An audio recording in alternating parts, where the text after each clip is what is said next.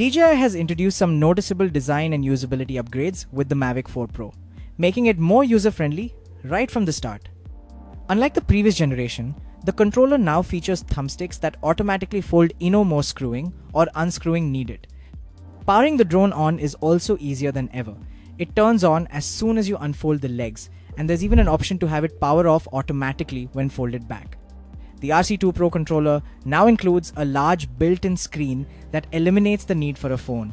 It wakes instantly too, without the old tap and hold startup process. When it comes to the camera, DJI has made big strides. The Mavic 4 Pro retains the triple camera system wide, mid, and telephoto, but now all three lenses support DLOG. The wide-angle lens gets an upgrade to an f2.0 aperture, making it more effective in low light compared to the Mavic 3 Pro's f2.8. It also supports 6K video at 60 frames per second and cropped 4K at 120 FPS. The mid lens now features a larger 1 over 1.3-inch sensor, offering cleaner shots with less lens flare. But it's the super telephoto lens that might impress professionals the most. Its new 1 over 1.5-inch sensor and sharper image quality make it genuinely usable in high-end shoots. Dynamic range has been boosted across the board too, with up to 16 stops on the wide lens. Photographers will appreciate the new 100MP photo mode, which even supports RAW format with files around 111 megabytes each. Low light performance has improved significantly thanks to the wide-angle lens's f2.0 aperture and a higher ISO ceiling of up to 6400. The gimbal has been overhauled as well, now offering full 360 degrees rotation thanks to the new Infinity Gimbal. This allows for upside-down camera angles and improved tilt flexibility depending on how the drone is positioned. In terms of power, DJI claims up to 51 minutes of flight time under ideal conditions.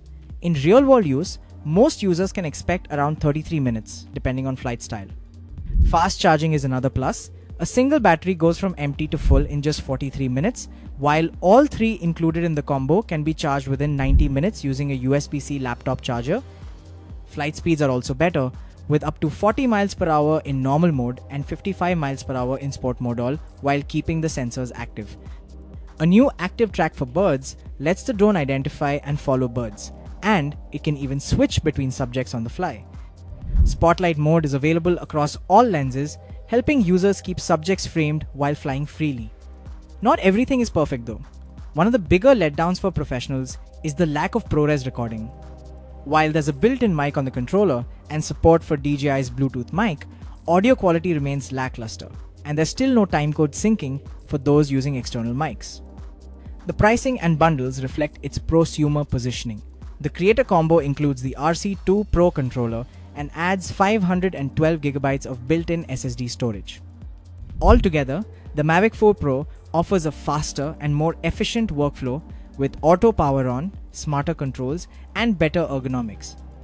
The image quality has been vastly improved across all lenses, especially the telephoto, making it a strong contender for professional creatives.